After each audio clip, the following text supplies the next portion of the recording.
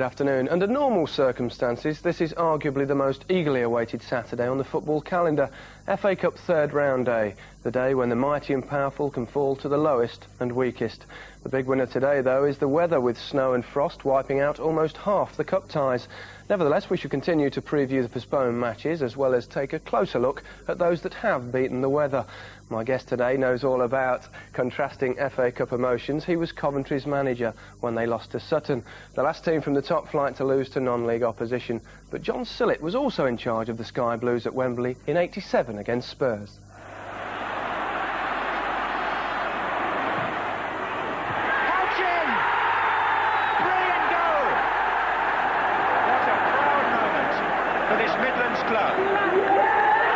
The Sky Blues are sky high. Thanks for joining us, John. You look like you enjoyed that day. Yeah, give me those days any day, Gary. That was a super day. I thought I was past it, you know, at my age, but to go there and to achieve that was a wonderful moment. Fantastic. You were very much the underdogs on the day as well, weren't you? Yeah, Tottenham were well favourites, but we had a great team spirit and we had a side that wanted to go out and win badly, you know, and that's what it's all about, getting your side to believe in themselves. Highlight of your career, that? Oh, most definitely. Has to be. It's a great day. Got to be. We'll be examining shortly the ties featuring the three non-league sides that have made it through to the third round of the Littlewood-sponsored FA Cup.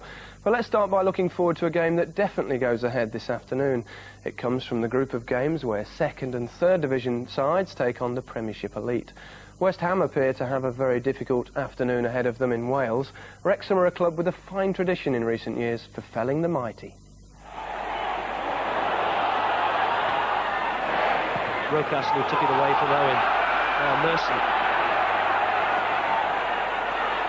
Oh, he's run outside Sartori. Now, surely, yes! Alan Smith saves Arsenal's blushes with 1 minute to go to half-time.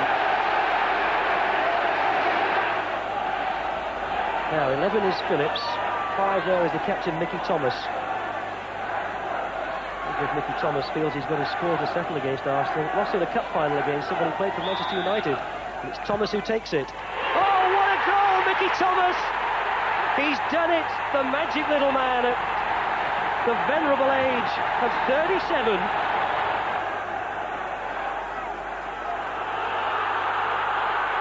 Six minutes left. Watkin. Oh, he scored! Steve Watkin has got a goal! And Arsenal face humiliation. Connolly.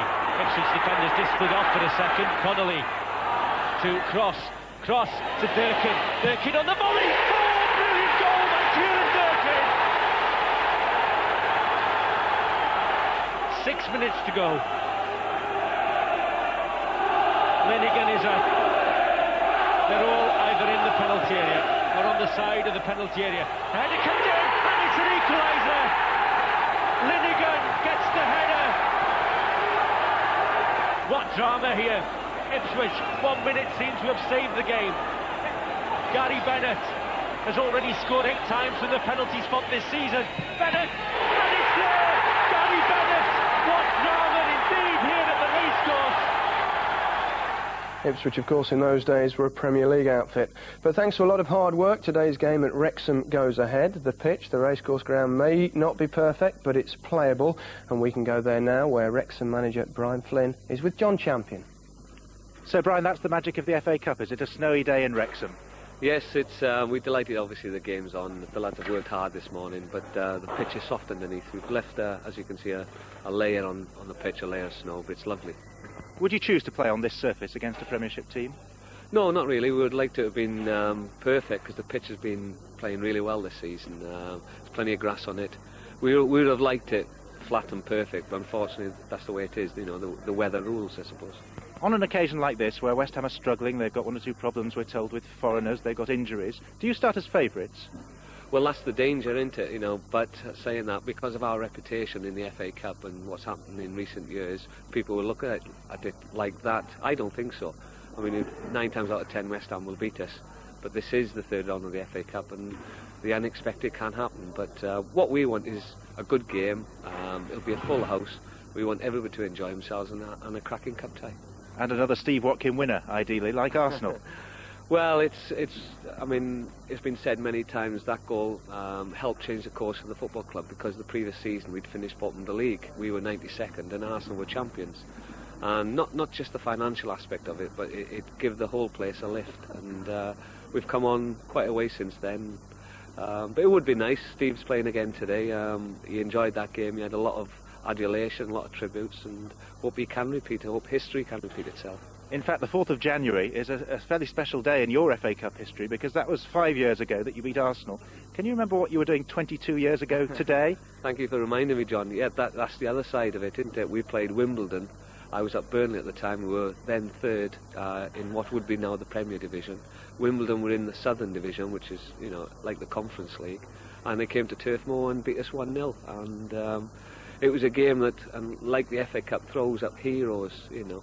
And a certain Dickie Guy was in goal for Wimbledon at the time, and it was absolutely fantastic on the day. I wonder who today's hero will be. Good luck. Thank you very much, John. Thank you. Testing day for West Ham's foreign contingent today. Doesn't look very appealing, that They pitch, wouldn't fancy that, Gary, too much, would they?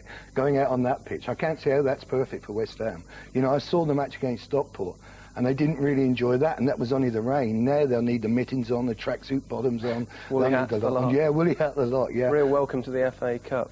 They'll get a rude awakening there. You know, you look at that pitch and you say, can that be right for football?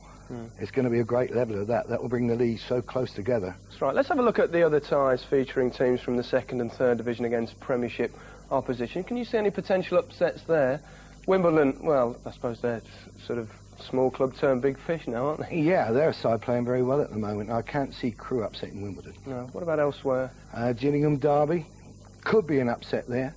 Notts County Villa, no, you've got to fancy Villa, although Notts County could be a little bit of a dark horse. There's the other one at the bottom there, at the game at Anfield. Burnley, surely no chance there, have they? No chance whatsoever for me, Burnley. As well as, you know, Adrian Heath's done with them, I can't see them going to Liverpool, although Robbie Fowler may be out of the side. I can tell you one thing, the Burnley players and their manager Adrian Heath are watching this programme, so they're not going to be too happy with it. Sorry, Adrian, sorry, players. Go and enjoy your day is all I can say to them. Yeah, let's wish them all the very best. Good luck to Burnley at Anfield. They might just need it.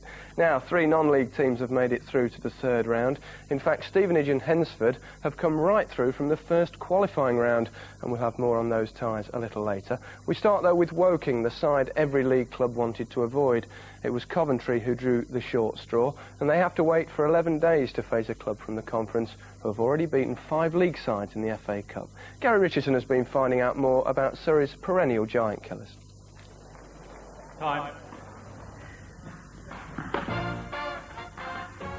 Jeff Chappell's tennis skills leave a little to be desired, but he's been highly successful during his time as manager of Woking Football Club. He's in his 13th season, a lifetime in football terms.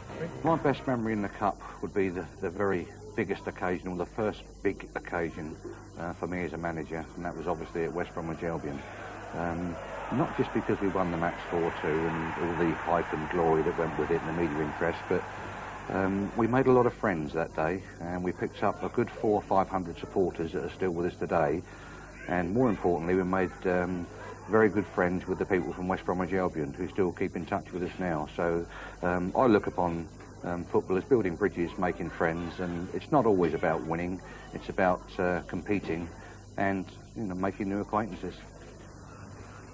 Phil Ledger's the club chairman. He's risen to that position from humble beginnings. He was the club mascot back in 1938.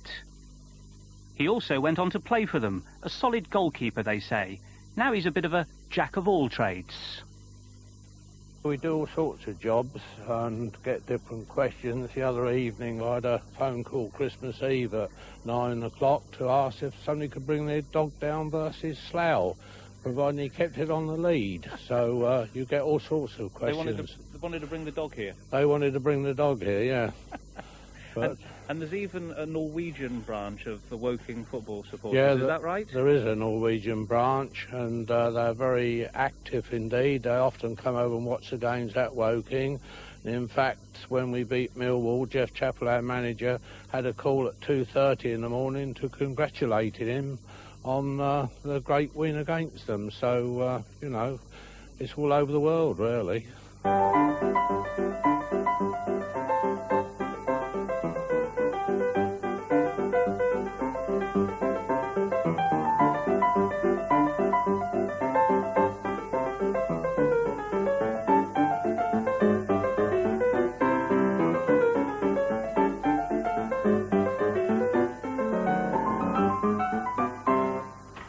Jeff, it's unusual to see a football manager sweeping out the stand. Why do you do this sort of thing? Well, about 5 or 6 years ago, we used to pay quite a bit of money just to get the ground cleaned.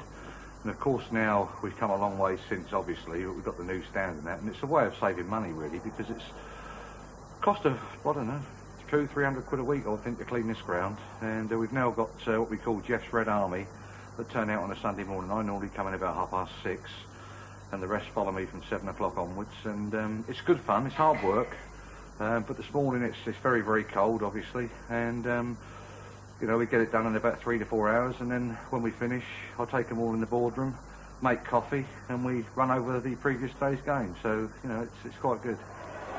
This season in the Cup, Woking have already beaten Millwall and Cambridge United. And while manager Jeff Chappell is keen to stay with Woking, he is a little envious of some league managers. We often think, you know, we're undersold a little bit, the non-league managers. I often feel it's jobs for the boys at the top level.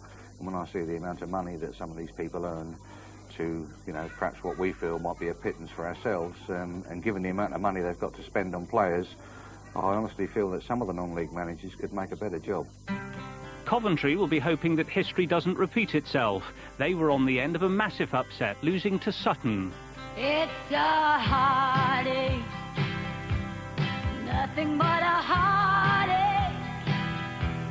Hits you when it's too late, hits you when you're down.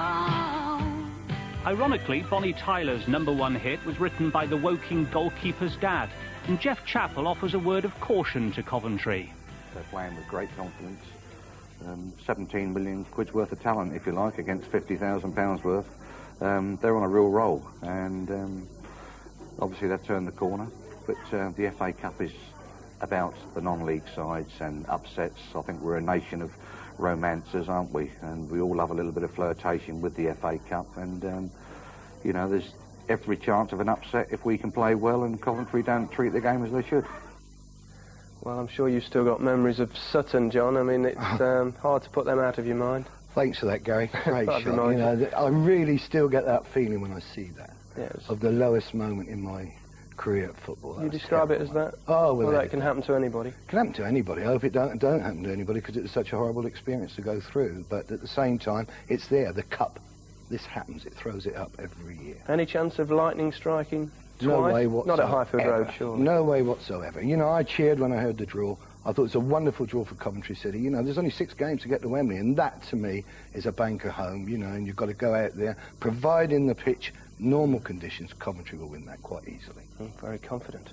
Now, the least known non-league side in the third round has to be Hensford. They didn't exactly win the jackpot with a home draw against York, and what's more, they too have been beaten by the weather. But when it is played, they may just fancy their chances. The question is, though, who and where is Hensford? Steve Lee's been trying to find out.